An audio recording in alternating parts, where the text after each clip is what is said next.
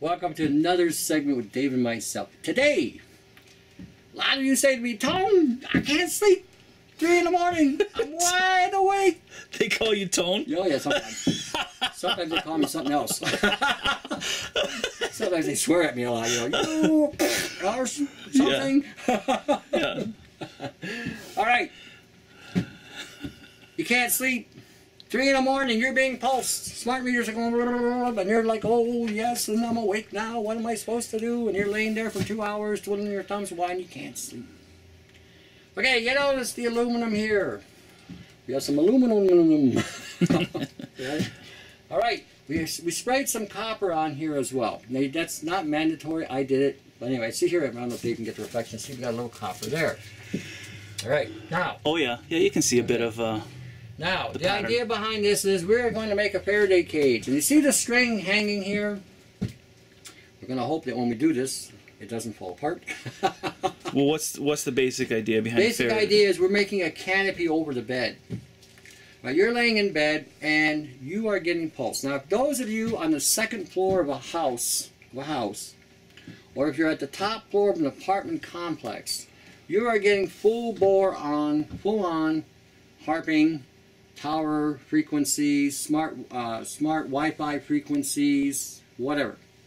Now before you go to bed, you should unplug your modem, unplug your computers, unplug your phones, and don't bring your cell phone to the bedroom with you unless you wrap it up in aluminum so it doesn't pulse you while you're sleeping. Because when the smart meters get pulsing, they are sending data back to the hydro companies or electrical companies about what you used that day, and it's all being done at 3 a.m. Doesn't matter what time zone you are in, you are getting awake. Because I get calls from all over across Canada, United States, even Europe on the fact that they can't sleep at 3 in the morning.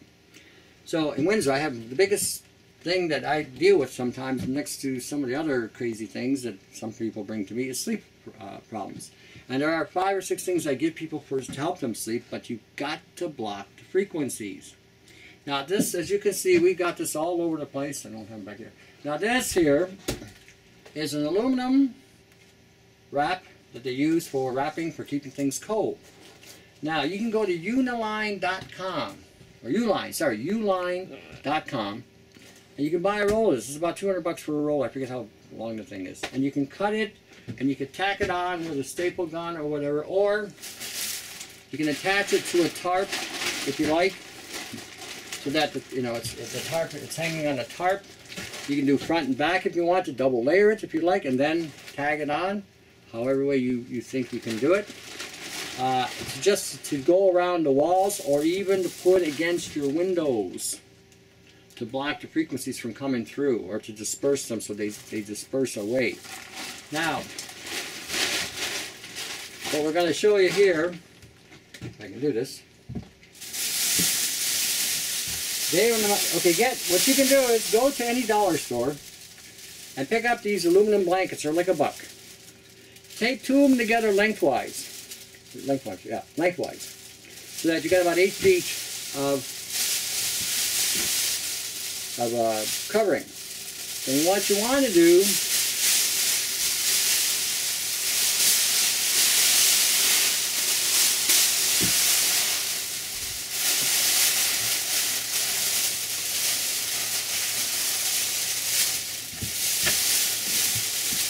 okay, this might work. Might just work, huh? Just might work.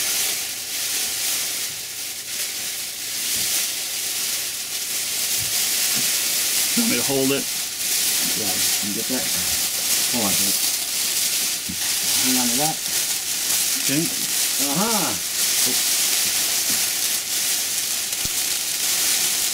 We're going to record the rest of the segment of you inside of there, Tony. All right.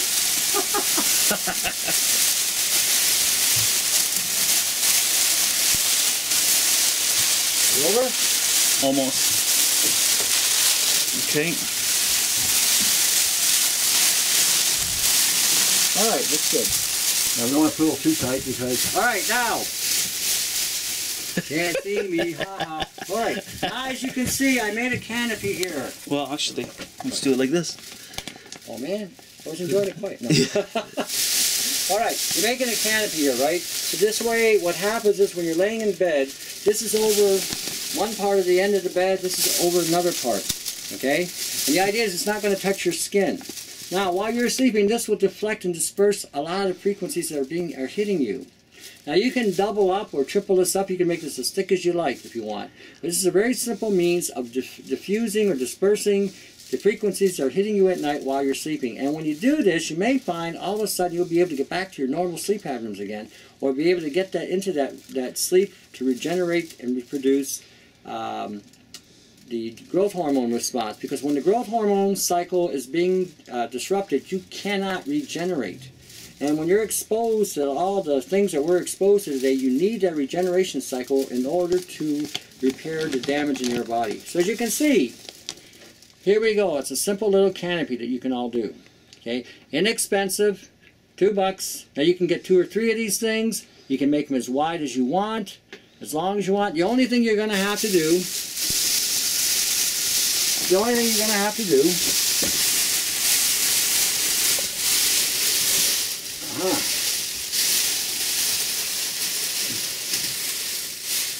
is at the head of the bed and at the foot of the bed. See, I got aluminum here. So let's say that was the head of the bed. So my head now is being covered here.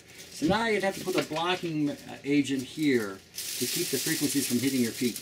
I'm wondering if even if you lay like a sheet underneath the bed, especially like you said, second floor apartment, like a lot of people have their, you know, the routers for computers, or even if they have a tenant below, something like this, you know, yeah, you could do it, sure. What have you. Yeah, so. I mean, yeah, the idea is to create a shielding that will work for you.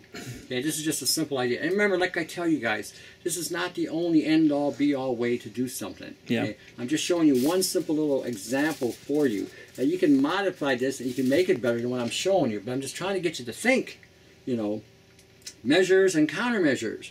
They're attacking you with smart meters. They're attacking you with frequencies from HARP. They're attacking you with frequencies with towers. Okay, tower frequencies. Those of you who have a more advanced stage of Morgellons, in other words, you've got the red blotchy issues going on, you're scratching and you're feeling the pain, because well, everyone's got Morgellons. Anyone who doesn't think they've got a case of Morgellons has got a rock in their head. And if you look at that ocular video that we did, you're going to see how much crap you've got going on. It'll just be a matter of time before something will respond in you as well. So go into any grocery store, go into any mall, go into any shopping place, any public place, banks, whatever. And when you walk into those places, and all of a sudden if you feel like you're itching, or all of a sudden you got something crawling and creeping inside of you, or you feel a little ache and pain beginning, that's because the frequencies and the Wi-Fi in that bank are attenuated to what's inside of you or what's on the skin of you. And as a result, it's activating those things. And you'll find that some of you, whether you go to a movie house, a bowling alley, a library, a school, whatever it may be, that has this technology floating around, and you may feel affected. So again, these are some things for you to maintain focus on.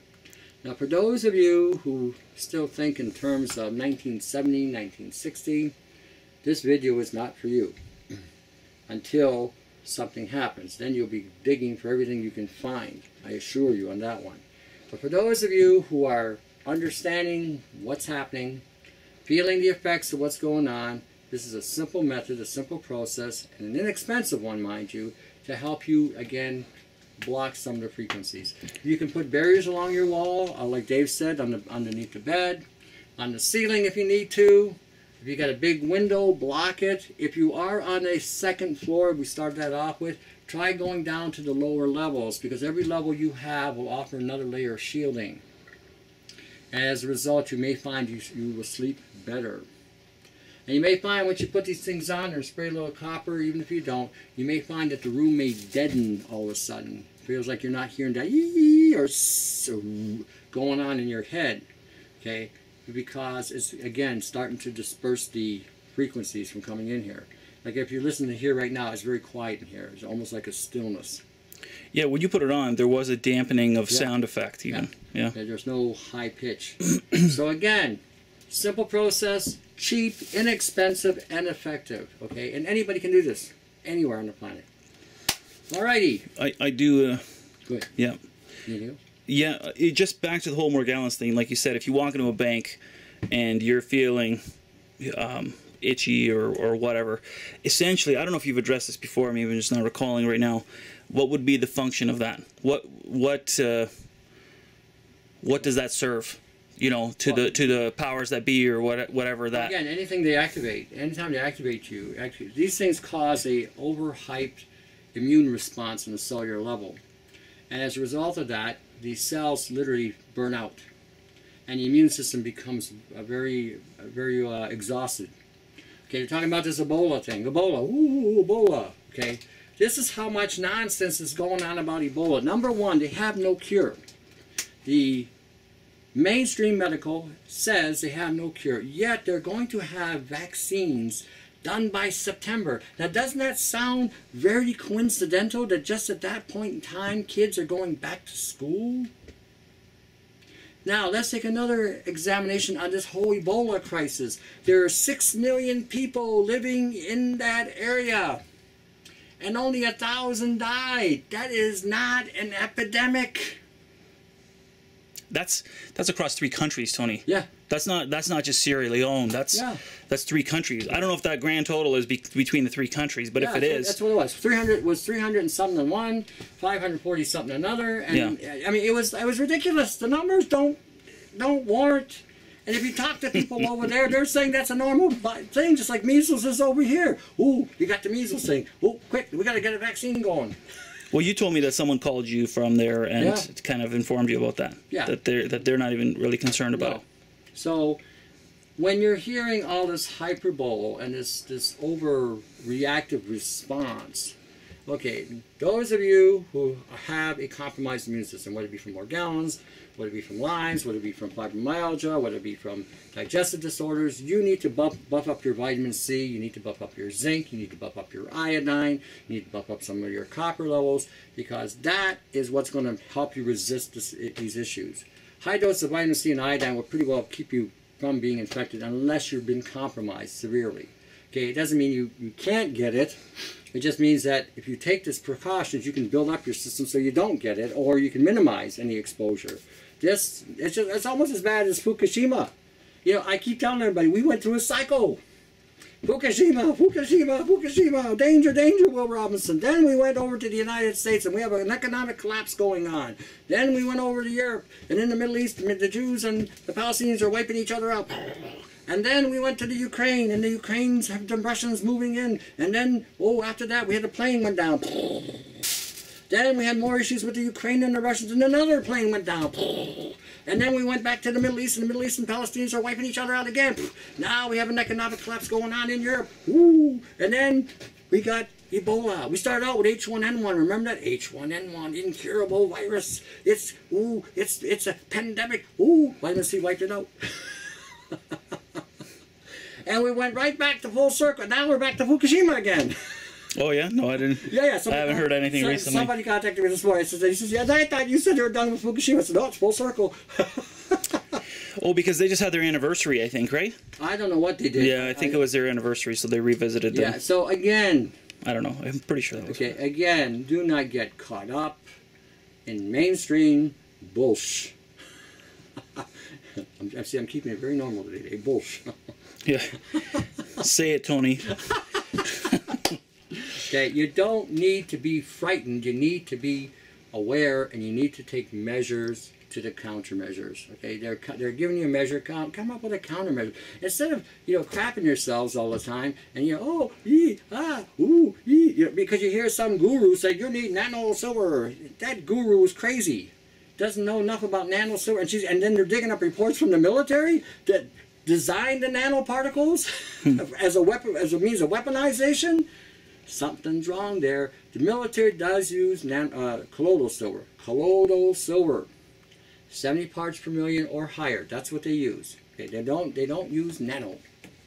And they know if you put that in a soldier, you're going to wipe them out.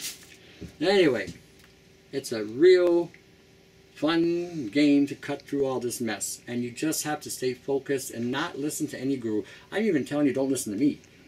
Read the stuff. Before you do your own research. Yeah, do your own research. I'm indicating something going on here. You can agree, disagree, sit on, well, there's no fence to sit on. You're either going to disagree or agree.